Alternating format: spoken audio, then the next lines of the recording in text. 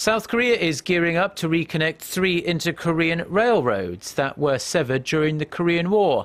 Seoul's Land Minister Suh Seoung-hwan says the government is starting actual preparations to run trains across the border that will connect the South Korean capital to cities in the north, including Pyongyang. The railroad project is a key element of President Park Geun-hye's Eurasia Initiative, which includes an envisioned transcontinental express project reaching Europe through Russia and China.